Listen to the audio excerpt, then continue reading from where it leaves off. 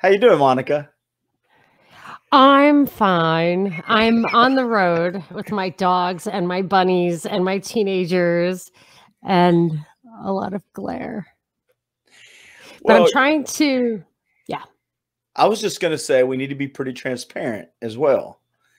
You Oh, don't, come on. Don't make right? me complain. You're what we call a professional.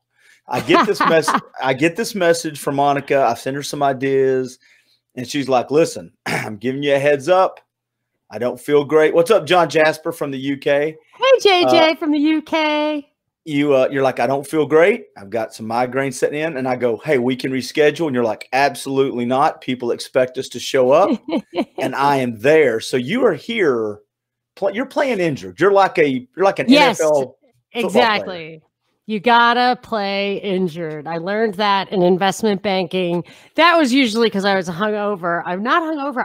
I'm on location in like the desert in California near where Coachella is. And so I relocated here. We came out here.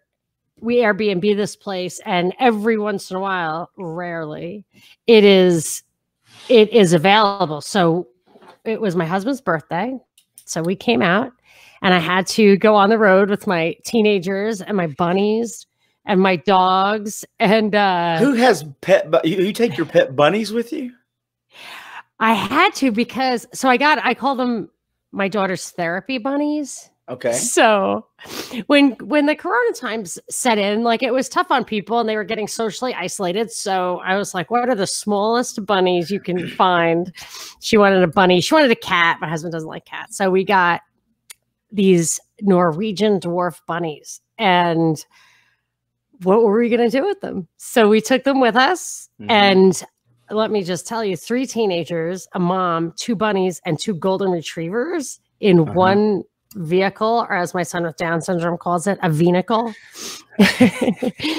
What he thinks the H is an N. So anyway, it was the freak. I thought the bunnies were going to die of a heart attack because there are these predators like hovering over their little cage on the way out for 2 hours. But anyway, so there's something wrong with like the bed here or something, but I woke up with like a pinched nerve or I don't know what the hell.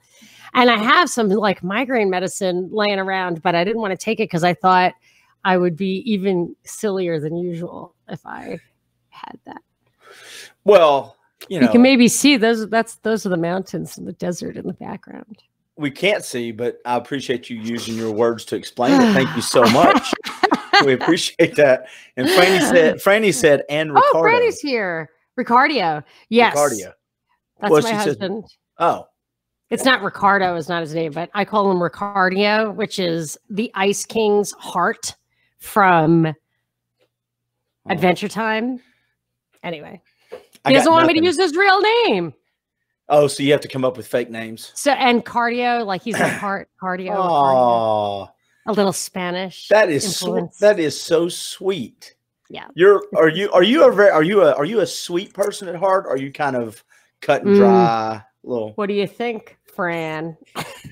I think no, I'm not. I'm really trustworthy and I'm like kind. I'm not cruel at all, but I'm like a huge pain in the ass and probably very hard to, because I'm just like, what do you mean you couldn't figure it out? Did you try to figure it out? Oh no. Could you? Oh yeah. Like I'm relentless because I'm too analytical. I'm too analytical for a mom.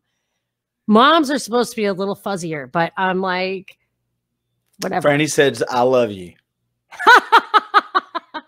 And I don't know if she's talking to me or you. I'm not mushy. They all love you, Clint, because you're nice to me and they love me. Well, that's good. That's good. I've told you 100 times. These conversations, I have about 5 to 8 a week. This is my social life. I don't get to get out of the house. Hey, I got tested for COVID this week. Oh, how'd it go?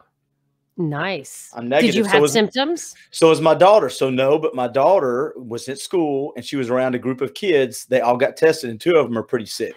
2 of them are pretty bad sick right now. Right. And they have like a cold flu kind of illness. Yeah. And it came on really fast. And so we went and got my daughter tested. Yeah. Yeah. Those are better.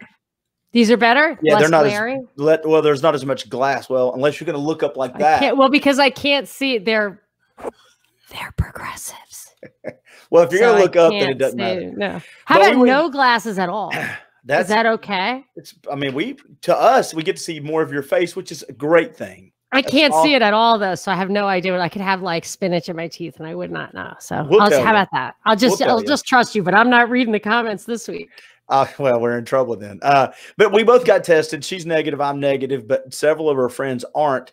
So we've just come to the conclusion, because it's free here and it's so easy to go. Yeah. I don't get to hang out with her as much as since COVID. So we're just going to go get tested about once every 2 weeks. And when she's negative, well, she's going to get to come to my house. If she's negative and I'm negative. Oh, that's great.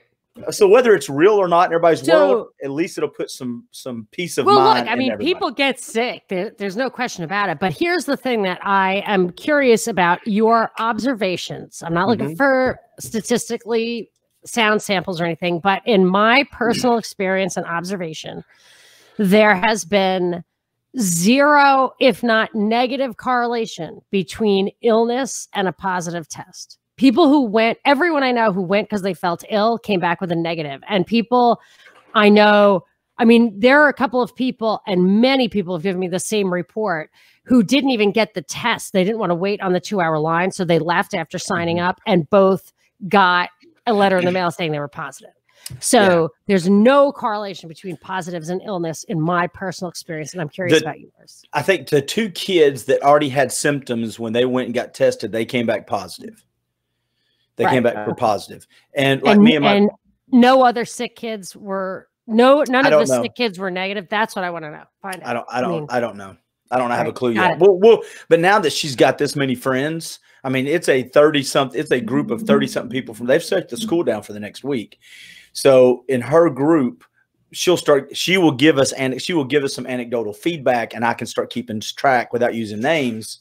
And I can probably have a better feel for that next week, because this just happened this week. You know what else I'm curious about? How many people who got flu shots are ill? Because the season for what's called acute flaccid myelitis, which they say is an expected symptom of asymptomatic COVID in kids, but it is an actual symptom or something similar to it, to a complication of the flu vaccine. So people come down with acute flaccid myelitis from August to November.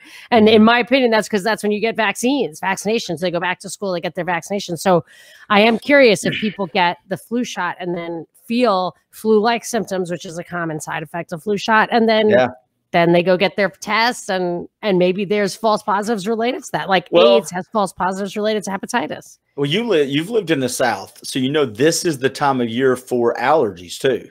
There's about a 45 to 60 day period in the fall, a 45 to 60 day period in the spring, whereas the seasons change, the ragweed and the pollen, especially going into spring, it's pollen. But the allergies here right now are terrible. So you've got everybody coughing and sneezing and oh my gosh, watery eyes. Actually, those symptoms, to the extent that you do get illnesses from people, regular breathing and singing and stuff, is we were never taught about that as a kid. But coughing and sneezing would be, if an infectious disease were to perpetuate itself, that would be just the kind of symptom that would favor the longevity or the transmissibility of a disease. So did you see the video of that lady at the football game watching her son play football? No. So she was watching her son play football, and it looked like she was sitting next to someone, but those 2 people were away from everybody else, but she didn't have a mask on, and she got arrested. And they actually used a little stun gun on her because she was going against it. But then my buddy posted a picture, that video posted a picture of Fauci sitting between 2 people with his mask off. Right. And said, hey, what's wrong with this But what picture? was she arrested for? She wouldn't put the mask on. Crime was, but I mean, what did they call that crime? Not obeying? She just resisted, I think. But because there's always a story behind it. Because here's the thing: for that kind of a problem, we have our common law system has tort law, which is if you did something that put other people in danger, you are responsible. You are liable not only for compensating them for the damages you actually caused, but sometimes punitive damages on top of that. So to make that into a crime, I would like to know, I mean, your crime is that you're required to do something that you're not doing. I mean, this is very I don't know how you arrest groundbreaking. Yeah. Criminal trespassing, they said, not being unmasked. Oh, okay. There we go. So the video, I watched the video, and the guy that was taping it was actually saying all this just because she's not wearing a mask. Come on, man. And that's the live commentary. Oh, but Franny, right. There we go. Thank you. Your fans are smarter than me, man. So read it. You got to read it. James, I don't have to. I could just let you get. James says that Clint's super smart and he thinks that I'm awesome. I'm just kidding. James didn't say that at all. But since you can't read, my mom. You don't have a clue since you can't read. I can't read. I'm functionally illiterate right now. She was arrested for trespassing. Thinks she was asked to leave and she refused. Well, they got her out of there. I can tell you that. The commentary while the guy was shooting the video was a little bit different. What he was saying live. I'm not surprised. That kind of thing, I never know if it's that happened and it was seized upon by the mainstream media to make some confusing point that'll increase tension among the people, or if it's a setup. I never know. I'd have to watch it myself. Well, now I changed tactics a little bit, because when you sent me the warning shot across the bow of I'm not feeling good. I'm not feeling good. I know, but you know, you might want to go a little light. I was bringing up light topics and you go straight down. You can't help it. You can't help. Your brain can. My program director taught me in the beginning, he said, you cannot let people say stuff that you don't agree with and not say, I disagree. He said you will own that and it's not okay. Oh, I agree with it. I'm just saying, I've got a little list of lighthearted stuff I was going to talk about. Oh, yeah. But Monica, you can't do it. You can't do it. The only not lighthearted thing I want to talk about, and maybe I haven't been able to check the news, maybe these guys, I'm sure they will be able to tell me what's the latest on the great Dr. Paul. You know, he had what looked like a stroke. That was hard to watch. Really didn't want to watch it because I think it's voyeuristic and rude, and I wasn't going to watch it. But I made myself watch it, I think, because I felt it was important to know the truth about something that people might be telling untruths about. But boy, it looked absolutely no question about it. What it appears what they're reporting, but hopefully he's fine. I saw him smiling with both sides of his face. I hope he's okay. That was a hard video for me to watch, though, because have you seen people with strokes before? No, not like that. My grandfather had a stroke, but he had the stroke, and then I was there shortly afterwards, but not in the. I mean, that video was him having the stroke. I know, in real time. That was crazy, and I've heard that. He was confused. He was like, I can't. What I'm hearing is not what. Oh, it was hard. What it is exactly what people have described who've had strokes. That you think you're speaking and you're saying just gibberish. And boy, was it Daniel McAdams who was with him? His trusty sidekick was clearly scared. But I think what are these guys saying? TIA, okay? Dr. Paul. TIA. I don't know what that's held on. I should have gone and got my glasses. TIA. Not sure what that medical term means. I can't do it. It's a medical term. TIA. I'm gonna look it up right now. Let's just look it up and see what it means. Cheerleaders in the background had no masks on. TIA stroke. I don't know what that means. Huh. We'll have to look it up. This is good. Good podcasting right now. All right, so maybe I should have just taken the day off. I especially care about JJ in the UK because he doesn't get to do the live streams that I do on Friday night. So it's my way of like feeling like I'm hanging out with those guys and Franny and JJ Boogie. And now we have others joining the fun, James, and maybe even my mom. Well, let me read this to you real quick. It's called a mini stroke. It's really I thought maybe it was a mini stroke. Yeah, it's really a major warning. A TIA is a temporary blockage of blood flow to the brain, but it's not considered major, but it's the sign that other things are coming. Well, that's great that he got ahead of it. Hopefully, maybe he didn't. I mean, a guy who's 85, you would think would be on blood thinners just generally, although I think you can really use natural methods for that. Like let me just put it this way. When you're on blood thinners, they tell you not to eat leafy greens. Yeah. And they can measure if you have like the clotting factor and stuff like that. So maybe he was trying to control blood clots with leafy greens and stuff, and maybe now he'll just go on blood thinners. Who knows? I'm speculating. I take a baby aspirin every day because I've had some blood clots in my legs. Do you? Mm-hmm. Yeah. Not that anybody cares. No, let's talk more about that. My migraine and your baby asprin. So I know that everybody tunes in for hardcore stuff, and I might not post this one to you. Oh, are you kidding me? Listen, I was going to ask you about the Trump email you sent, things you don't like about Trump. I was going to talk to you about Biden, Ukraine, and Russia. You're doing that just because I've got one lobe tied behind my brain. No, I wasn't going to have. You want to do the Trump stuff. I was not going to have any pushback. I just wanted you to explain to my listeners and your listeners the 5 things you didn't like about Trump. And I did want to call out Joe Biden and the world that we live in and the hypocrisy of everybody saying that there's been collusion, quid pro quo over here with Trump. And Joe Biden is the one that's got the ties to Ukraine and Russia. Please, I really wanted to investigate the Hunter Biden thing. I really am like totally incapacitated with this little whatever it is. John Ballinger said docs call them shots across the bow. Thank you, John. Nice. Ballinger. Yeah. Good. Great. Let's get another 10 years out of Dr. Paul. Yeah. But I did a lot of work. I don't know if you were in the mix back then, Clint, but I did a lot of work on the Bidens and Ukraine, and some of the stuff I was like spot on about, and some it was just too squirrely, but it goes so deep. It goes into like billions of dollars of IMF money. It goes into billions of dollars in Privat Bank, which Kolomoisky ran into the ground and the government took it over. Now Kolomoisky is suing the government for billions. Meanwhile, Zelensky was a TV star on a station that Kolomoisky ran, kind of like Jeff Zucker and Donald Trump.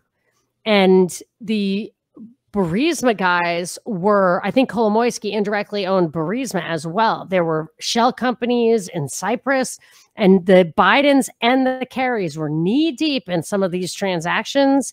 Also, that fucking, what was her name? That the ambassador. Your mom is so upset with you right now.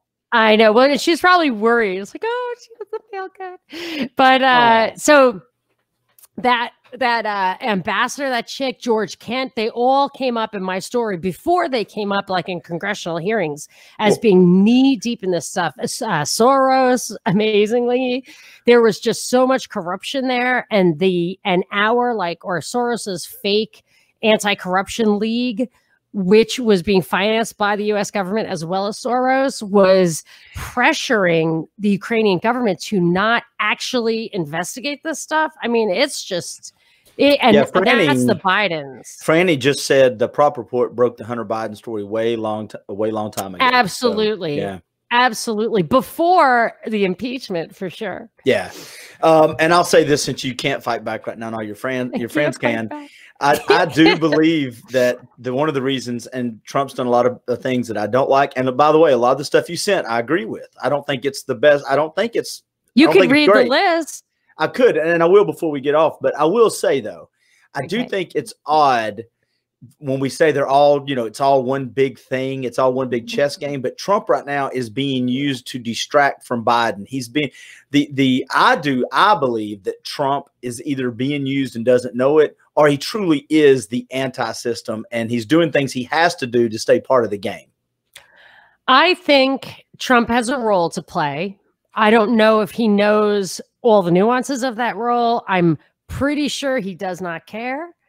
And I feel confident that, especially now that the Biden-Poroshenko tapes came out, that the Trump Zelensky tapes were completely crafted to take the sting out of the Biden-Poroshenko thing. So I think I honestly think Biden is the one that is running against Trump with no expectation of winning. No. I think they allowed him to do that so that he would not go to jail for the corruption in Ukraine and China. So it looked like a political witch hunt, when in fact it would have been a legitimate corruption probe that would not, about Devin Archer. I got to tell you this. There were 4 people in the Biden financial thing that had to do with, I think, some Ukraine and some China. But Devin Archer was also on the board with Hunter Biden. Devin Archer, Hunter Biden, James Bulger III, Whitey Bulger's nephew, and Chris Hines, which is John Kerry's stepson. All four of those guys, which I consider to be a complete front, were in this financial thing together. Devin Archer, along with guys he was in another financial scam deal thing with, all those guys got convicted and sentenced to jail for a major fraud. Of all the guys who got convicted, Devin Archer, a judge reheard the case or heard the appeal. Her name was Ronnie Abrams, and she just commuted his sentence or overturned the conviction or whatever. A quick wiki search of Ronnie Abrams finds that she's married to a guy, I think his name is Greg Andre, who was number 2 on the Mueller investigation. So this Devin Archer, Hunter Biden, all those connections are obviously, in my opinion, very corrupt. There's another thing with Joe Biden's brother, Jim, and I think Hunter, another fraud thing. They were deep in with that Sanford guy who was a fraudster bigger than Bernie Madoff. He was in Connecticut, and he had an actual financial partnership with the Bidens, this guy who's serving something like 150 years for fraud. So the real investigation into the Bidens will never happen because Biden is running. And I think that's why he's running. That's how bad it was. Well, and they messed up several times the last few weeks, and even Kamala Harris and Biden have called it the Harris-Biden ticket instead of the Biden-Harris Did they mess up, or are they just playing games? I've said this. We all know. We all know. Hey, and just for fun, what do we know? What do we all know? Biden's not going to be the president. If he wins, he's not going to be the president. I've said that for 7 months. Yeah. He's not going to be the president. I still listen until it's election day. He's going to be on the ballot. I'm not even sure he's going to be one of the people there. Go check out another podcast. Dan Bongino does a great job of the FBI, the Russian investigation that they had into Trump, the new text messages that are coming out in the FBI. And I've listened to Dan Bongino for a long time, but he's done a great job at tracking that down. But why is that topic so important? Well, because it's starting to show that it came from the White House, the Barack Obama White House. It was a investigation. It was over $30 million spent on trying to get that's a coup, trying to get a president that was elected out of office. That's horrible. And then they followed it up, or they were trying to, in the Russian investigation, they were trying to get evidence so they could impeach him. And so was the Ukraine thing. John Jasper, this show is the highlight of my Saturday night. And it's an honor to have you two and Play Injured to bring it to us. Oh, hey. Actually, to tell you the absolute truth, I knew it would cheer me up.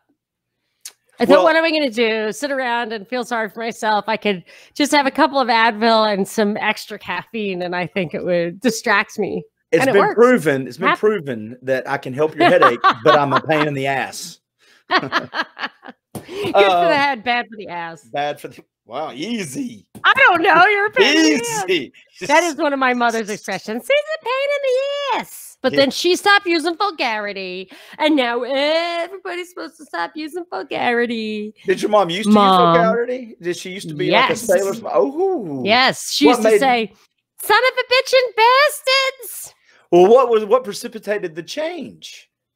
I think hearing her adult children use it, which of course is my problem. I hear my teenagers use it, and I was like, "No." That's why I was supposed to quit. What's up, Daryl Jackson? Thanks for joining us. Hey, Daryl. Okay, Russian Biden, we'll end the show. Here's how we'll end the show today. Okay. I'll tell everybody how to find you, but right before that, I will read the things you don't like about Trump. You don't have to give feedback. We'll let it sit there for a week. You'll get feeling better, and then next week we'll tackle it. Okay. Because if I bring it up now, you're not going to be able to help yourself, and your brain will explode. I will. My brain might explode. That is what it looked like happened to Ron Paul. Like he was like explaining the Fed and his brain exploded. And then I was noticing it was like which side of his brain exploded, and the right side of his face looked a little messed up. Yeah. And I thought that means his left side of his brain exploded, which is the mathy side. I know because I have that. I think it comes from talking. If anything's going to explode, it's going to be mine. Talking to stupid people too much. You may have one right now. Me? I love you, Clint. There is absolutely no way that you do anything but make my emotional IQ and my intellectual IQ. I will be honest with you. Sometimes I ask and act and say dumb things because that's who I am. And then sometimes I'm educated enough to know the answer, but I just like doing this. Oh yeah, no, you're a real professional. I like going. I know what you're doing, but I have to So say, why would you vote for Trump? I'm just kidding. That's what I like to do. You have a lot of friends or a lot of people that do a lot of people who want to show you the light. They want to send you books and stuff, but I won't let them because it wouldn't be as fun. Hey, I know one thing we got to talk about.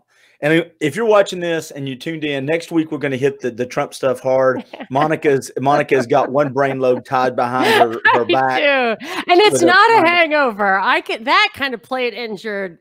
I take pride in being able to do that. But this is just like I don't know what the hell, migraine. I do have one for you. You did have a tweet and you tagged me in it that you were getting some hate.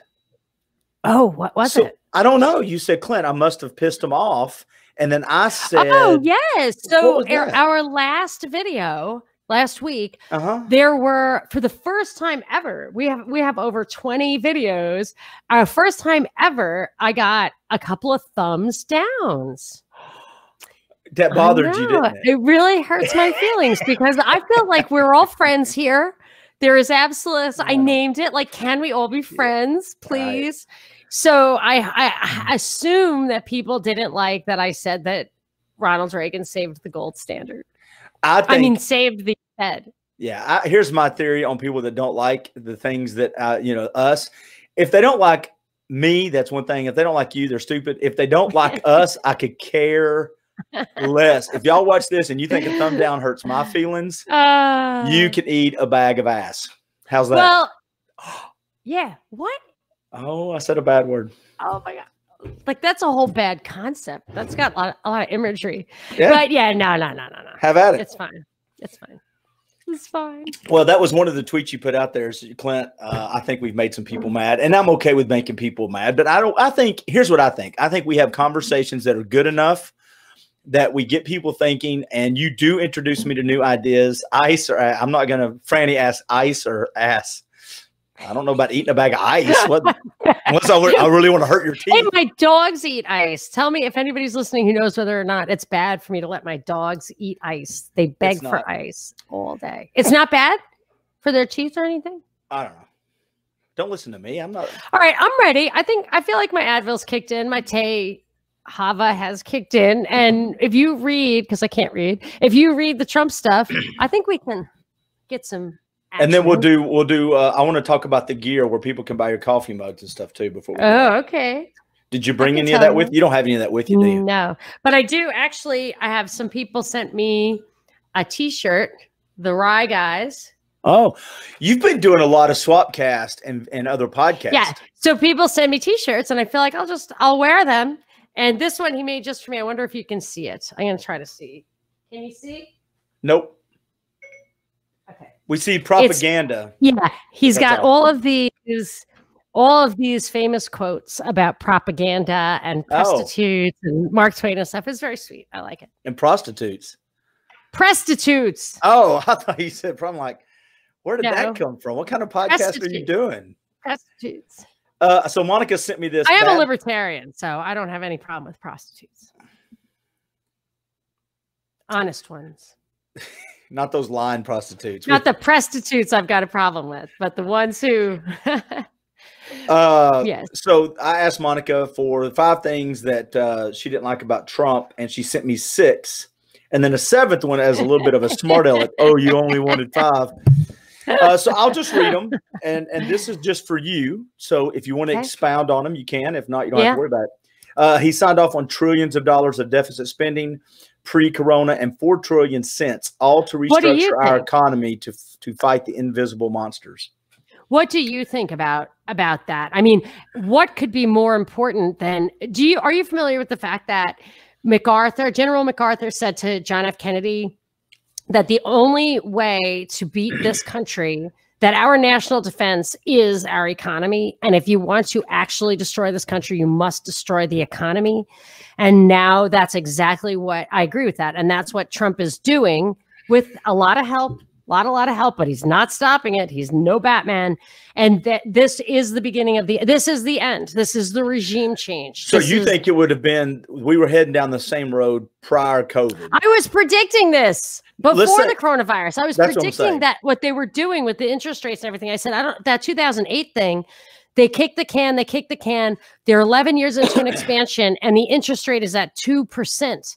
What are they going to do when growth tops out? Like, because what happens with these business cycles is it'll go in a cycle. The economy always goes in a cycle. cycle. I know, but normally, right. So I'm telling you, I was looking at this a year ago. Normally, every single time, as a matter of fact, this is their so-called business cycle. It's really a Fed cycle. They at 10 years say it peaks and interest rates. So interest rates are low to start out with. It gets people building. As they build, the Fed lets the interest rates go up a little bit to slow down the building. But still building outpaces. So production outpaces consumption, or supply outpaces demand by the end of that 10-year cycle. And then it crashes. And what the Fed does is to start that cycle back up again, is they lower the interest rate. And I did the analysis, and the interest rate on average was the Fed cut the rate by an average or a minimum of 5 percentage points over a 2-year period to get the cycle started again. So when we hit the longest peacetime expansion, according to their numbers, at 11 years last year, I said, gee whiz, a crash has to be coming. It has to be coming. And then I looked and the interest rates were at 2%. Yeah. So it's like, how you can't cut it at all. You're going to have negative interest rates. I wonder if they'll even be able to kick this can past the election. What will they do? What excuse will they use to lower interest rates before the election without betraying a collapsing economy? And this is what happened. And that's what those deficits are all about. Because if you look at it, they're not about health. They're not about health. Yeah. That's why there's no science behind what they're actually doing. They're quarantining everyone. They're actually stopped everybody from producing. So maybe it was just all that overproduction, whatever. They're bailing out all their buddies in the debt, and they will in the end oligopolize like every single industry and be the lender of last resort for every industry, every business that stays standing. All the mom and pops will go away. And then what they will have, and I include Klaus Schwab and the World Economic Forum as what they will have is they will be able to take the few businesses that remain in every space and say, hey, we want surveillance, we want cooperation, we want vax tats or retina scans or whatever. We want a highly controlled society that everyone from Brzezinski to Klaus Schwab have described in detail. And that's what they're going to get. It has nothing to do with a disease. And Trump is the one who's convincing that Max the Australian says it's a patriot appeasement program. He's keeping you in line. So I think I know why we have come to this point in our system. Oh, right. Yeah. I think I know why we're here. Do tell. I think it's because being elected and keeping the power in-house, the election season now is all the time. And here's what I mean by that. We're always getting Congress is up for election. You know, we got the Senate, we got the House, we got the president now starts 2 years prior. So now everybody in power is so vested in getting elected and generating the money and the power, keeping hold of the power, that they have to have the economy look a certain way. And if it does tank, and instead of being natural, nobody can come out and go, hey, I know the economy is not great, but that's a natural process of the economy. Elect me again. The cycle will come back around. We, the people, don't like that. We're like, no, it's bullshit. The economy's bad. We're voting you out. It's the economy, stupid. Well, now they're doing that's why I liked Harding and Coolidge and not Hoover and FDR, which we talked about last week.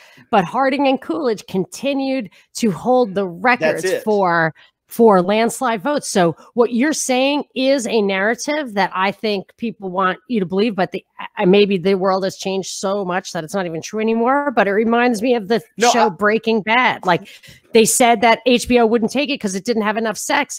AMC took it. without the sex, and it became the most popular TV show ever. It's not the people who are driving that hunger. It is the politicians who want us to think that they're doing it because of how we are, but it's not. What I'm saying is I agree with that. I think they're having to blame the natural cycle, which goes up and down, the ebb and flow. When it flows, when it goes down, they can't just say that's just the way things go. They can't just say that's the economy. I'm not actually even sure there is much of a natural cycle. But I think they have to come up with Corona. Maybe that may be the case. But whatever normally happens every 8 to 10 years that we know happens, we look back on history and we go, every 8 to 10 years, the economy goes, it readjusts itself.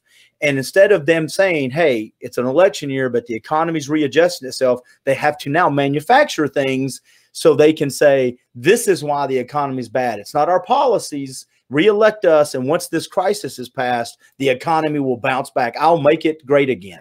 I think you're probably right for the most part. And if you don't think I'm right, thank you for agreeing and making me feel smart for a little once. No, I think when you actually talk to or try to get insight into congressmen and stuff, it's kind of like the skull and bones thing, that it's not like you get the smartest people or the cleverest or the most creative or the leaders.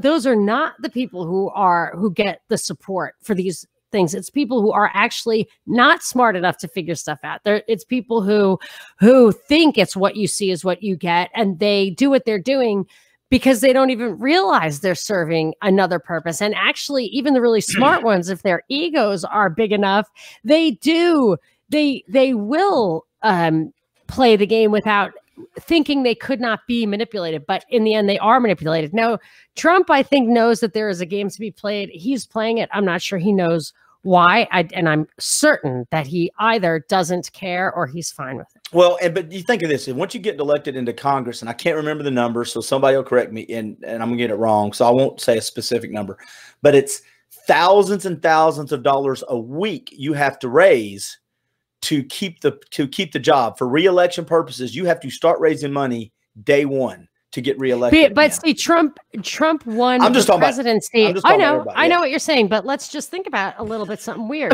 Trump won the presidency without spending a single campaign dollar, and he'd never been a politician before. So I think I know the answer to that, but doesn't that what do you think the answer is?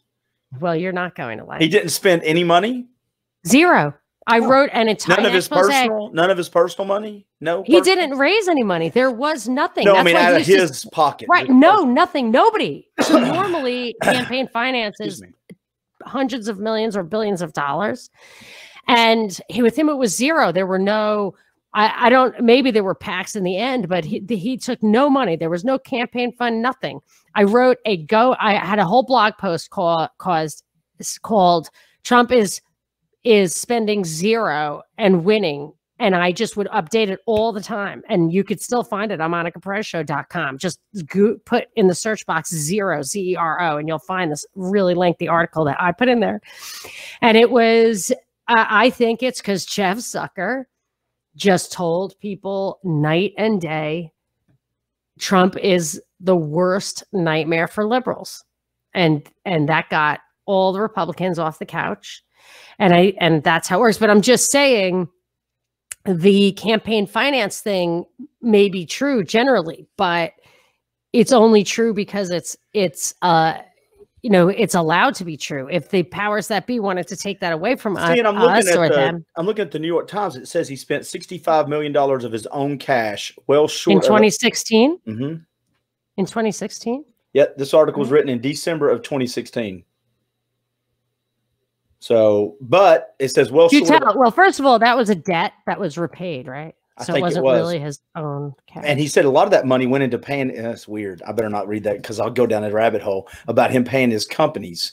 He said he paid his companies that actually. Okay, well, I wrote this in February. Oh, you put your glasses on. We're in trouble, folks. Clint has screwed up. I'm way feeling It's like Superman putting the cape on. Here come the glasses. Bam. The next one, though, while you're looking that up, is going to be a pretty good one for you gun owners out there. Can we put it here? Can we put? Can I make a? Is it an article or a podcast or a meme or something? It's my article. Ooh, I'm sorry. I'm Look at these crazy giant AOC glasses. I have this very hip, like, yeah, you got it right here. Crazy ass glasses. They're so crazy. It says host to chat. I don't know how to show that. I don't know if somebody else can see it. You sent me a private. Oh, message. You know what? I will send it to the hidden Fran, and she can put it up. Yeah, or you can send it to me through Facebook, and I can grab it and put it up. Either one. I just put it through text. Yeah, but I can't grab that. So send it to Fran. And while you're sending it to Fran, I'll read the second one that you don't like about Trump, because we're going on 40 minutes, and I got to be honest, for somebody that wasn't feeling good. Sorry. You're doing really well. I perked up. I think I wasted a lot of time in the beginning, but that's because I was waiting for that Advil to kick in.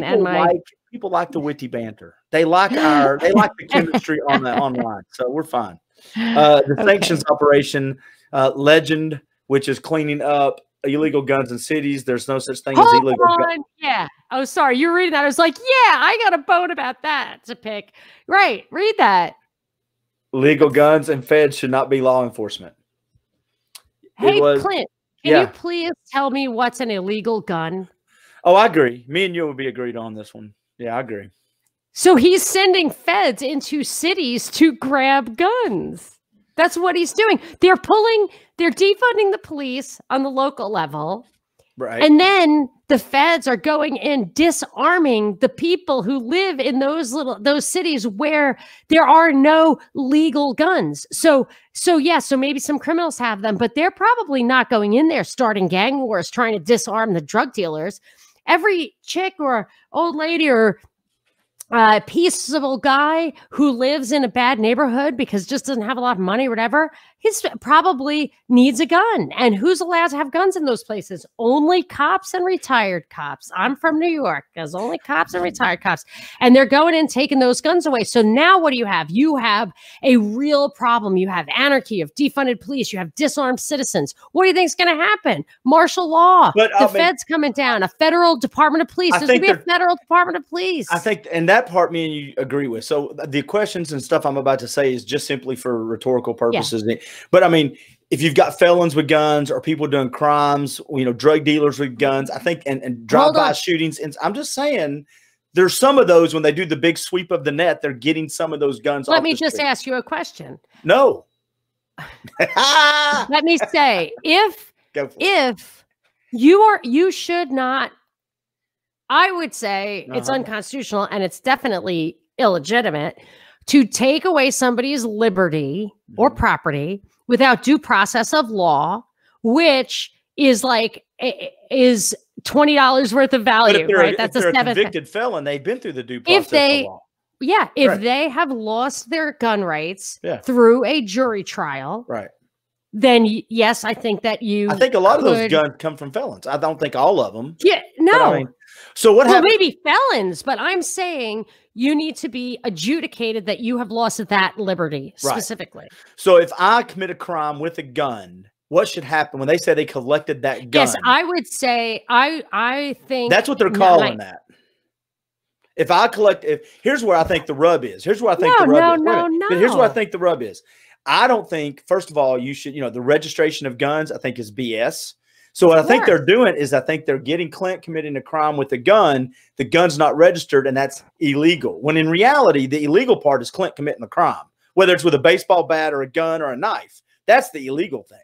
I don't think the gun. Look, I think the only thing that you should lose a gun for and adjudicated in a jury trial is if you use guns to commit crimes. I would say that is the only way where it's a suitable punishment. I agree. Look at us. We agree 100%. That's what I'm saying. The act is a crime. What I used to do these sweeps aren't about people who have gone through the due process and lost their rights to have guns. These are cities that have blanket gun control.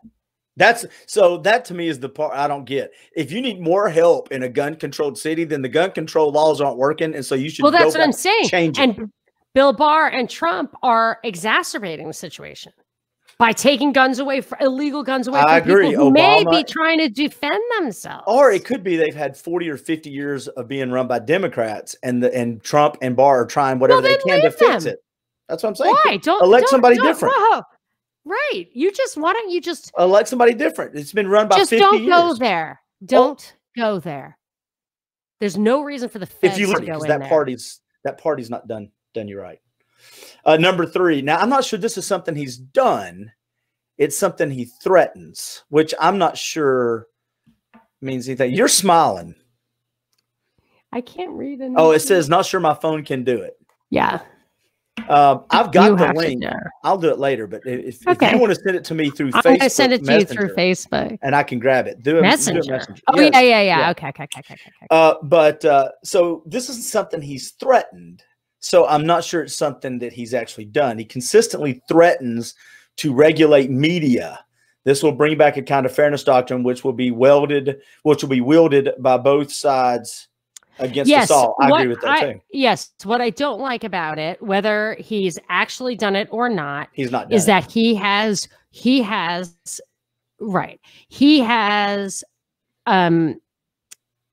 generated advocacy for regulation of speech. Well, okay. The only thing we're going to disagree on that is I don't think he's the first president. I think the media has been advocating for people for different purposes. And here's the thing: decades. When Obama said he was going to bring a fairness doctrine back, people on the right went absolutely bananas because they realized that a fairness doctrine would mean that cities would have to subsidize liberal radio broadcasts, for example. That's the way it was before Reagan got rid of that. Right. And then, oh shit. Sorry. Did you send me something? I did, but it didn't work. So hold on a second. Yeah. Okay. So anyway, then, so now you have this guy who basically has a cult of personality where every time he does something that on its face makes no sense at all, people say, oh, trust the plan. Trump is Batman, whatever. And I'm saying, he gets people to commit to this position that conservatives need protection from the government by regulating the speech. And that to me is whether he gets it done or the next guy gets it done, you're going to have a whataboutism thing where people say, well, you were in favor of it. He is so influential that he is paving the way for that. Well, me and you will agree on that. And I think I just posted it. I just posted that article if anybody wants to go look at it. So it's there. Okay. It'll take a minute to pop up. I agree with you. I hate when he says that kind of stuff. I don't agree with it. But here's the issue. I'll ask you a question now. I need a solution from Monica. You and I talk about things that we wish were different. And I've always tried to say we have to make some decisions based on the world we're in order to get to the world we want, which means we can't go from the shitty place we're at to perfect what I want. We have to find ways to make little strides, which means I have to make a decision based off the real world I'm living in today. My question to you is, how do you fix the media? How do you get past? Because to be honest with you, it is pretty blatant, whether it's right wing or we don't call things opinions much anymore. I respect. I will tell you, that what you want to do is, and I hate to ask you that with a headache. No, I feel much better now. Okay. Thank you. So what you want to do is, first of all, we're talking about social media. Primarily, social media. I'm talking about NBC, CBS, ABC, because I think there was a study said that 91% of the coverage that they have given Trump so far has been negative. There's no way one person can get 80 to 90% all bad headlines unless you just don't like their agenda. It's so obvious to me that the slant nowadays, when you have, it's mostly a peaceful presentation and behind you something's on fire. That's a CNN headline with the banner across the bottom. That's propaganda. That's your wheelhouse. I think a lot of media is being used. Right. I got it. Okay. So I will tell you, I'll tell you how and what to do. So in the social media realm and the mainstream media realm, in the social media realm, it's very clear if you dig in even a little bit into Google, Facebook. I haven't really cracked the code on Twitter, but given that like Saudi Arabia owns a lot of it, like I'm sure it's in there, is that these companies were chosen. They were incubated. Their patents are protected. They have all of this government advantage, and they go in and they censor and suppress and all that kind of stuff. So if there weren't all of those advantages that they have, which are the exact things that make it so at your grocery store, people can hand out political flyers and you can't stop them, or the grocery or the beggars or whatever can stand there and you can't stop them, because those grocery stores use the police force and use other kind of government, and that's how they've adjudicated it. So you should have freedom of speech in those places. I don't think private companies should be required to provide that. But other private companies are, and I don't even consider it a private company because they've been incubated, nurtured, subsidized by the government, and then the startups who do not get those advantages can't get anywhere. So you've suppressed all competition for those ideas. Similarly, in the mainstream media, there is a long history of government charters. There was an early thing of when it used to be where it started in radio, where if you broadcast on a channel, you owned that channel. It was just like any place where you squat or homesteaded. And the court ruled that they were going to start licensing it because they didn't like the opinions of the people. Should opinions be allowed to be broadcast? No, we need to control the opinions. So once you do that, it's just like a bank. Once you control who's allowed to operate in that space pivots to the guy who can take that power, that license away. Well, and they also got involved because if your signal went so far and you're from Atlanta and I'm hearing stories and stuff about Atlanta, that's great. But if I'm in Chattanooga or Knoxville at certain times of day, I don't care about the Atlanta traffic. So they made them power down a lot of times to control that footprint. Yeah, they did. In Mexico, they don't do that, right? So like in Texas, you could get all these Mexican stations would just step on the Clear channels. And there are a few Clear Channel stations. WSB is a Clear Channel. I don't mean Clear Channel, the company owned. Yeah. I mean, they're called Clear Channel stations. They get a special chart or whatever. There may be, I'd have to think through that. But how do you motivate NBC to tell the news? You don't. That's not what you do. That is not the answer, I'm telling you. So the answer is that competition is restricted. And that's why what you need to do is unfetter the whole thing, to have absolutely no charters or licenses or government controls on anything. I got taken down from WordPress because— Steve, but that's never going to happen. So that solution is, it's never going to happen if you say it's never going to happen. So what you want, so you're advocating because we live. Competition. This is exactly the problem with Trump, is that Trump has convinced people who used to have principles, hey man, that's hopeless. I'm going to get you. I don't think I disagree with that's that. What he's, I've said that for the longest time. Yeah, that is who but Trump that's not, is. I'm going to get you yours. That didn't start with Trump. That's been going on for 20 or 30 years in politics. He got the right to start talking like that. I want mine. He brought identity politics to the right. What about you? Aren't you sick of whatever? He brought all of that pragmatism to the right instead of principles. Principles on a longer timeline are pragmatism. So he is confusing people. Okay, so my question is, did Bush do that? Did George Bush do that? Did Obama do that? Or did it start the right to be identity politics? Convince their followers, their team, because I will submit the Democrats. Obama is the left, of course. That's what I'm saying. Trump has changed the right from being the party of principle. The Republicans, if they were the people who were voting, thought they were voting out of ideological principles, right, into a party where he got people to say exactly what you just said. It's hopeless. The principles, the ideals are hopeless. I'm going to get you yours. The trade barriers are the perfect example. We used to want free trade because that was just. And he said, you know what? Screw that. I'm going to get you your job back.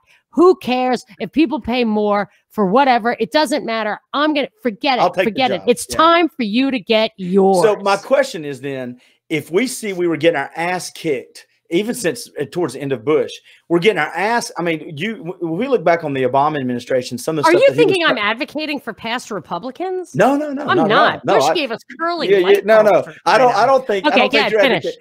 I think. But if you look back on where we were headed, we were going. I don't know who we could have put up, because every time we put up somebody like McCain, who I know you hate. Wait a minute. Hold on a second. Wait a minute. Wait a second. Hold on a second. let me finish. Mitt Romney, we put Mitt Romney up. Every Republican we've put up, the media that we just hold on a second, let me finish. The media that we just said that is, slanted to helping the left, Mitt Romney was great until he runs for office. Then and I know it's part of politics, but it's different because 80 to 90% of what they were saying about Mitt Romney was fabricated BS too. No, we were going to get 8 more years of that left stuff. That left they had to do for Ron Paul, who won Iowa. He won the first primary against Mitt Romney, and he won Maine also. And they didn't come out with the truth about Ron Paul until June. That if the media on the right had treated Ron Paul, even with the fear and attack that they treated Trump, they gave Trump the airtime, and the left gave him the airtime too. The left said nothing good about him. The right didn't say anything good. So you have an example right here of Trump where both the left and the right criticized him constantly. Nobody helped him in the media, according to you. No, according to your side. Right. Fox so there you have podcasts. They barely did it. They gave him that little thing, but they were full of never Trumpers. The right was full of it. So all of a sudden we have a highly biased thing. We're unprecedented, where the bias was from both sides against one guy. But you know what? They covered it. Yeah, well, they covered it because and if they covered Ron Paul, he would have been our president, and things would be a lot different right now. So we got 2 comments. Absolutely true. We got 2 comments, and you can't read, so you got to let me read them. Okay. And John Jasper, I agree with what you're saying. He said it's no good arguing that it's never going to happen. First, you understand what happened, what should happen, then compromise to get close. That's exactly what I'm saying. I'm saying you can't go from nothing to everything's deregulated right now. I'm saying you have to see where you're at. Where do you want to get to? And you have to, since this isn't possible now, how do we start getting closer to that now? I think that's the Aristotle thing, where where you are and where you want to be, overshoot the goal of where you want to be. So maybe I'm an anarcho-capitalist, but I would settle for restoring the Constitution. If I want to lose 30 pounds, I've got to put a plan in place and lose a little bit of time. I can't 60? Just lose 30 pounds. All right. Well, that's all fine. Maybe. But I always say, or I coined the St. Peter test, the St. Peter test. When you face St. Peter on your judgment day, what is your story going to be? You're going to say, well, I compromise. I like to vote the lesser of 2 evils because I don't like evil, but I like less evil better than more evil. And I think St. Peter is going to say, what the hell do you care what happens on earth? Why don't you just do the right thing? That's what you're there for, to see if a little temptation of evil is good enough for you. And to tell you the truth, where we are right now, I think purity. I mean, everything that there is. Absolutely. Okay. You can stick to your principles right now. And I'll tell you something. I thought for the longest time, maybe I am morally obliged to engage in a tax revolt, to not work in this system because of all the stealing and killing they do with my money.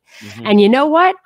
If I were going to take a biblical bent in how I think about what's happening right now, I would say this is Sodom and Gomorrah, and God, or the Great Flood or whatever, this is a scenario where God looked at our materialism and our compromise with evil and everything that everyone does. Why do you want to compromise with these people? Because you want to keep living in your house without bugs and without having to grow your own food. I don't want to live with bugs. Yeah, right. That's exactly right. So I'll grow my own food though. We have sold our souls to the devil for this little bit of comfort, a little bit of air conditioning, which I personally love.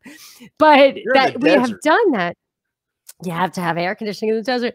So, but I'm just saying that now it really feels like God has abandoned us. I don't want to put words in his mouth or anything, but and I'm saying that right. Like it was the simplest thing. It was like, why are you voting for the lesser? Because you want to keep your, your little your picket fence. So people could look at your candidate, Paul, and go, they could find with their definition of things they don't like about him that are evil, that they don't like, that would have, because there's no policy that's not going to affect somebody adversely. There's nothing you're going to do in life that's going to make everybody. What are you, a subjectivist? There's an Egan.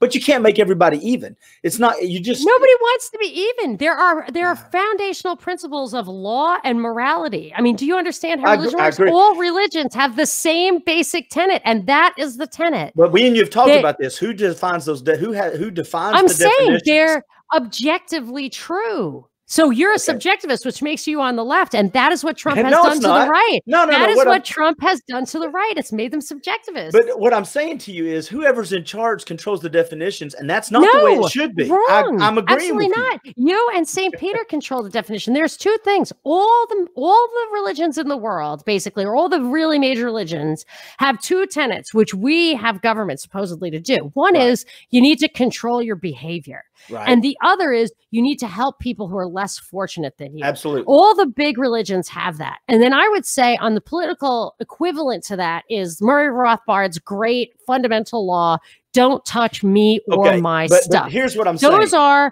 that one is a moral imperative that is self-evident, and the other is the legal truth that is self-evident. Okay, but I'm agreeing with you, but you got to hear me out. What I'm saying to you is when you say help other people, there are people out there that would look at that and go, okay, I believe helping other people, teach them how to take care of themselves so they're better helped. And other people go, give them what they need so they never have to want for anything. And those definitions both can think they're doing morally the right thing. Individuality, individual solutions is the best way to approach it. What we cannot compromise with is using guns to steal and kill in my name against people who have not earned that punishment for something they did wrong. And that's all that I object to. I'm asking Monica Perez, of the things that you said, the two things, especially we'll keep with the helping other people. If I came to you and I said, this is, I think, how we should help other people, and you go, I don't agree with that at all. Right. Hold on a second. Doesn't make me necessarily evil, and I don't think it makes you necessarily evil. But what it means is we automatically diverge on what we consider moral. Absolutely. At that point. Fantastic. And when you start putting a big government together, that's where you have teams. And that's that's not government. That's religion. Yeah. Okay. But then we try. That's what I'm saying is that religion and government are two different things. And you have two cultures, two separate kinds of cultures. But you have to vote in government. You don't have to vote in religion. You don't have to vote. You can recognize fundamental law. I will not compromise when it comes to stealing and killing in my name. Holy shit. We're past an hour and this is so much fun. Oh Holy my gosh. crap. You really, I'm telling you this. I hate to do this. A good thing for Advil. We have one more comment I want to say. Franny said all publicity somehow is good publicity. No, and I think we're going back to the media. I agree. Trump wrote a book on that. I agree, but all publicity is good publicity when you're trying P.T. Barnum, but it's not good for making decisions. Publicity is publicity. It's not knowledge, and it's not news. Well, that's why voting is hopeless. That's why this idea of democracy just keeps people to accept fundamental injustice because you think that most people would rather have it a different way. No. I think I'm right and most people are wrong. Is that bad? Hey, that's completely fine. Just don't use guns against innocent people. I agree don't use force, and especially don't say that I approved of it because I will never approve of it. Trump can say that you approve of what he's doing, but he can't. And St. Peter. Not all of it. I'm just saying, whenever they're using the force of government to steal from people or kill, of course, it's a fundamentally flawed system. Although I would accept, if you want to talk about compromise, I would accept restoring the Constitution. I would accept that. Okay. I think you should run for office. God, I found a little thing from when I was like in 7th grade or even 5th grade. It was like they asked me to fill out for school, like, what do you want to do when you grow up? And one of the questions was, what would you do if you were president? And I actually wrote in my little pencil, quit on day 1. Did you really? Yes. So I should find it. I don't understand. Have you ever been active in a political campaign? I went to march against Obamacare in DC 3 times. And my mother, I think, put me on a ballot once on a Right to Life ticket. But I mean, have you never got behind a candidate to like help them in there? Because you seem great. You seem like, I mean, locally. Have you not found anybody locally where you live that kind of, that third party? It would not really have to be third party. I have considered that as not like historically, only now as things are becoming clear to me. And I've mentioned that what I would do if I have the energy when my kids are out is to buy a farm outside of Austin or some other place. I could agree with my husband, and then take very seriously being active in local politics to make sure that my rights are not encroached upon. I just think you would be a great person on ACE because I hate to say this, a lot of people get paralysis by analysis and they can't make a decision. I don't think you would have that problem. Well, every decision would be judged. I would judge every decision by that basic principle, which means look at Catherine Bernard. Catherine Bernard was a delegate out of Atlanta. She was a delegate, a Republican delegate, and she cast a vote. I believe she cast her vote for Ron Paul. And they said to her, you have to cast a vote for Mitt Romney. I think this is the story. I've heard her tell it publicly, so you could clarify with her. And she said no. And they said, we will give you all the kingdoms of the world if you do what we say. And if you don't, yeah, or isn't that from the Bible? Yeah, and if you don't, you know, you will never, ever get political office. And I used to support her candidacy every time she ran just for city council in her town in Georgia. She's a lawyer. She used to come on my show. I believe that her coming on my show when I filled in for Eric Erickson once, got the no-knock raid law defeated in Georgia. It was just some weird thing. I filled in this day. I never filled in for him again though. Like, I don't know why, but so I used to support her, and boy, she never got anywhere. But she's a great lawyer and a great person, and she's very politically active. But she never.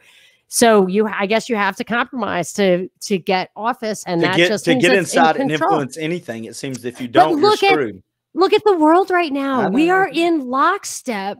And everyone is operating outside of the Constitution. Isn't this enough for you to realize that it's all a freaking scam?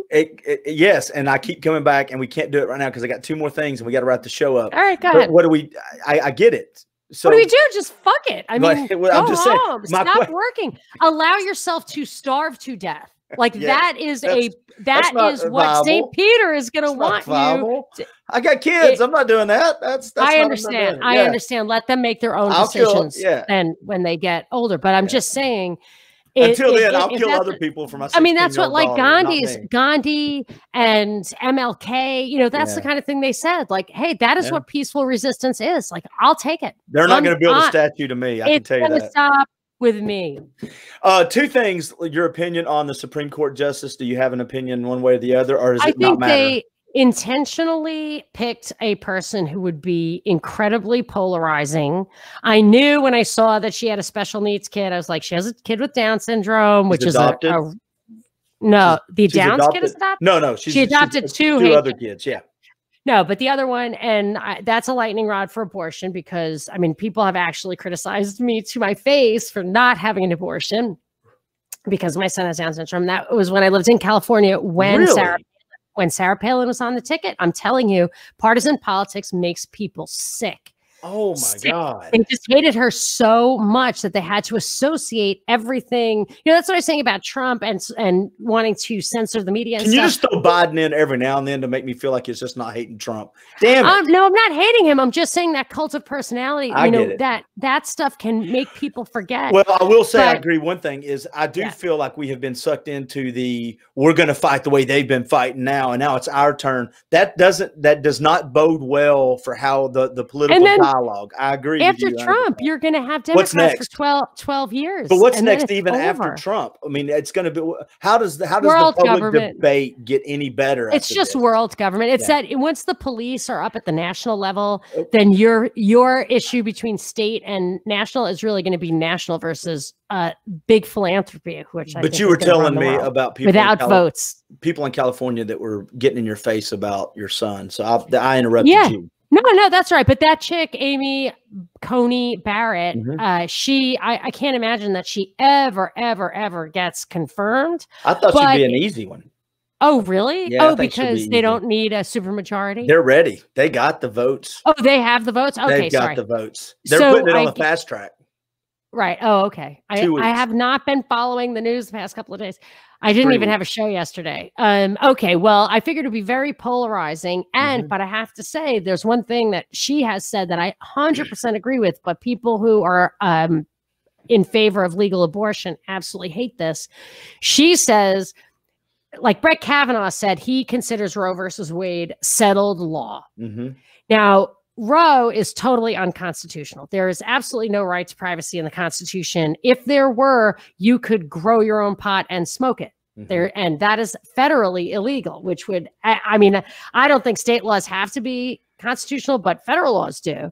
And that federal law absolutely violates any kind of privacy that would be inherent in the Constitution. So it is bad law. And if states want to do abortions, that is where that would be, I think it's abhorrent, but it would be constitutional. If states want to legalize murder, that would be constitutional. It is constitutional. So she says bad law is not settled law. And she's an originalist. So she wants to look at the Constitution, its original meaning. And she wants to say, if it's a bad ruling, you don't have to stand by precedent, which just stands to reason. And I agree with her 100%. They're getting ready to hammer her about being Catholic. They are going to use her religion against her as a weapon. It's already started in the headlines. They're talking about her being this religious extremist. She's charismatic Catholic, which is weird. That's a weird one. I'm just saying, it's going to be another way to divide us. She will, there is a good chance that she will misrepresent what I would think of as, as a traditionalist. Somebody called me that. I don't know. They call her an Orthodox, I think, Catholic. Oh, is she Orthodox? No, she's charismatic Catholic. What do they call it? Orthodox is like Greek or Russian. Charismatic Catholic. Okay, I believe it's charismatic, where they will sing and everything and whatever and raise their hands. I don't know. I really don't know a ton about that stuff, but that kind of smacks a little bit of Protestant kind of thing to me. And so I think that she's in a good position to misrepresent traditional Catholicism. Well, but whatever. I think that they're going to make it, it's going to be unpleasant. I think she was chosen deliberately for that. If abortion actually were in jeopardy as a law of the land, they wouldn't even be considering her. That there's just no way abortion's ever going to be illegal in this country. Yeah, and I'm trying to find the term that they should allow states to make it illegal if they want. I mean, you could really, it's one of the very few issues. It's a competing rights issue, like immigration. People can disagree on it. Yeah, I can't find it, what they called her. Hey, one other topic I wanted to bring up with you before we leave. Sure. I want everybody to know where to find your podcasting gear. But did you hear about Joe Rogan podcast? Have you heard the latest on him? All I heard was that he was moving to Austin. He moved. It's done. Got his studio up and running. The $100 million deal with Spotify. But now there's a good sized group of Spotify employees that are threatening to boycott working if they do not have editorial license with his content because they don't like what he is saying. And they are telling Spotify that we need to edit and have edit licensing with the Joe Rogan podcast. Welcome to the big boy. I think that's going to be fun to watch. Well, but Joe Rogan is a badass. I hope he doesn't fall for it. When he signed up for Spotify, he allowed them to curate the podcast that would be posted. So he allowed them to take his more controversial podcasts out of his feed. Oh yeah. Already. But they're wanting to control what he's saying going out. But look, he controls it himself. He backed away from the moon landing as fake because Neil deGrasse Tyson came on the show and explained it to him, blah, blah. And he has freaking Edward Snowden on and just lets him run roughshod. Edward Snowden is a fraud. Oh, so what? I mean, it's total fraud. Total ridiculous actor. I would have thought you would have been. Oh, see, this is a topic. That's why I love talking to you. I would have thought you would have been like, was one of the guys that's really, that's opened the world up to truth. No, I predicted exactly what he was going to do, and it's exactly what he did. I figured him out within 1 week, and I have to take my hat off to Nomadic Everyman because he got it in one day. Is that the way he was talking? That in that first 10-minute interview, he said, I don't care what the people decide, but what the government is doing is illegal and we need to have a conversation about it. I was like, that's just mob rule. I said, so you know what's going to happen? They're going to take those illegal practices and they're going to legalize them. And that's exactly what they did with the USA Freedom Act. That's the license they need. So he's another pawn in the game, you think? Is he a pawn? He's an actor. He's not even, he's so full of shit. And he was never in that Russian airport ever. So I don't know if he's ever even in Russia. Ladies and gentlemen, we now have a Trump edition. We got to have. I want to have a Biden, Russia, Ukraine edition. Now we got to have a Snowden edition. Oh my gosh! Don't even get me started on Brett Kavanaugh. Bad Brett Kavanaugh. What? Mm-hmm. He's a Clinton shill. That's why they acted like he was a rapist, so he would get in instead of acting like a Clinton shill. Because then the Republicans would have been like, "Why do you have a Clinton shill as the Supreme Court pick for a Republican?" Brett Kavanaugh. You young lady are a pot stirrer. I am a researcher. Right here, 75 minutes into you are a pot stirrer. I have a headache. Here's what I don't feel good. I'm a hustler. You think I just hustled you. You're the person that goes, can't you tell how much I've never played pool before, but if you got 20 bucks. Yeah, I could try to figure it out. I mean, what end of the stick do you use? Can you tell how much better I'm feeling? Hell yeah, I can tell. You're on your game now. You know, migraines, caffeine helps migraines. So yeah, that's why they put it in migraine medicine. Yes, Excedrin. If I had it, but I'm traveling, see? This is not my normal setup. You said you had migraine medicine that makes you loopy. I have migraine medicine, which I never, ever take. But like at midnight last night, it started then. I couldn't stand it. So I took that thing and I fell asleep immediately, so I was a little worried about taking it this morning. Hey, my daughter curiously suggested, she's like, I heard THC is good for that kind of thing. I was like, it is. My daughter's trying to be a bad influence on me. Is it? It is? Is that what you said it is? Yeah, I've heard.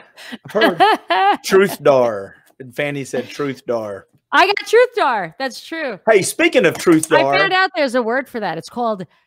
I coined Truth Dar, but it's called discernment. Does that make you a Truth Darling? Truth Darling t-shirt? That's what it is. Friend. You're a Truth Darling. Right. I like that. I love that. You're welcome. Hey, I'm gonna have to put that in my glossary. Make that a little. Put that on a little, t-shirt or something. Hey, if I wanted to get a mug or a t-shirt, or if I wanted extra stuff and have some sort of Patreon parties, how do I find all of that stuff? You are too much. Well, I will tell you. I'm going to tell you everything about my stuff. Please. At thepropreport.com, you can find all of my propaganda report work. With one exception. So that's my Drive Time News Blast, which is daily show, and also all of my merch. I've got mugs, I've got stickers, I've got t-shirts. Just go to thepropreport.com. You can find all that stuff. If you just want to hear my podcast free, go to any podcasting platform, Propaganda Report feed. Please subscribe so we move up in the searches.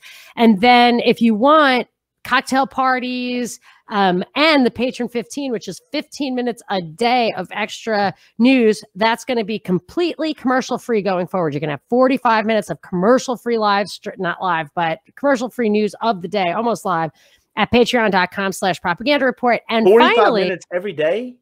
Every day, 45 minutes commercial free every freaking day. People don't understand how much time 45 minutes takes. Yeah, overall. it takes, I spend 5 hours a day on it. Yeah. It takes 5 hours a day, and it's for just so that you don't have to listen to the mainstream media. So I try to take the biggest stories of the day so that when you're sitting to dinner and your mother-in-law is yammering about who she wants to vote for, you can be like, that story. I don't have a mother-in-law, but it still works. So, and then I have to say I have a couple of video outlets too. So here you can find all of this stuff and other stuff I do on youtube.com/Monica Perez. But Binkley and I, my co-host on the Propaganda Report, just were invited to and accepted to do a Rockfin channel. Rockfin. So every week we drop a 1-hour video where his research is through the roof. And of course, so are my insights.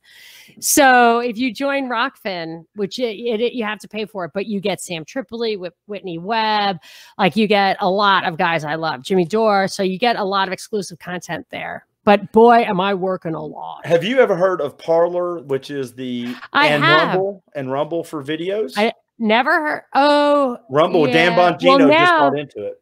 Now I'm kind of exclusive on Rockfin, and so anything that I can't. I'm capacity. I've produced everything I can produce, and I cannot share the Rockfin stuff outside of Rockfin. So, but everything else you can access pretty much free. So if you want a coffee mug, ladies and gentlemen, what if somebody just no, wants but a I'll coffee do mug? if you want to move this to Rumbler or whatever. No, I don't. I'm listen. Happy to. What do I? I want to get. I got to get off YouTube at some point.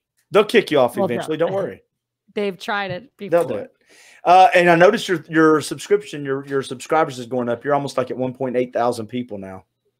I want to get you to 2,000 people. So and I have bad. like, oh, me too. Me too. And it actually kicked over this week, Clint, to where I could actually monetize these videos if I wanted to. But it's like a penny a view. So I don't think it's worth it. But we'll see. We'll build it up more. Absolutely.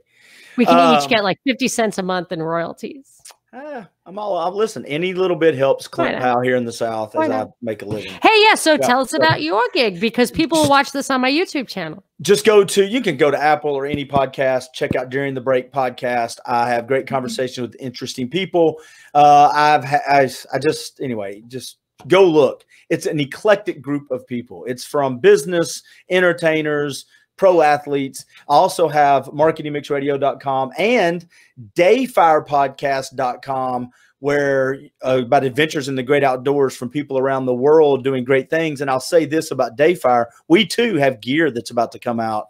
We have some great hats that are about to come out. But if you like camping, hiking, biking, climbing, or paddling, dayfirepodcast.com. Thank you, James and John and Franny. I think JJ was saying that you and I should agree on what should happen. Let's work on that next time. Yeah, I think you should just vote for Trump and be done with it. Ladies and gentlemen, on that note. Fine, I don't care. Whatever. Until there's an ad. I won. Ladies and gentlemen, I've now got her voting for Trump. But the bad news is that last chopper. Are going to blow you up, boy. They're going to blow last chopper out of Saigon already left. Not me. I'm on the rail, and I got my hand down for you, Monica. Come on. Reach. Come on. It's just a little while it's further. Just one vote. As St. Peter recedes in the distance. St. Peter. Don't do that. I got to go pray now. Monica Perez, I hope I'm not glad allowed you're to pray in Trump's America. I am too. He's fighting for our churches. Hey, Monica, I love doing that. There's nothing better than pull the pin. Oh, my headache is back. My headache. I'm glad you're feeling better. Go smoke some Advil and get feeling better. Bye, Monica.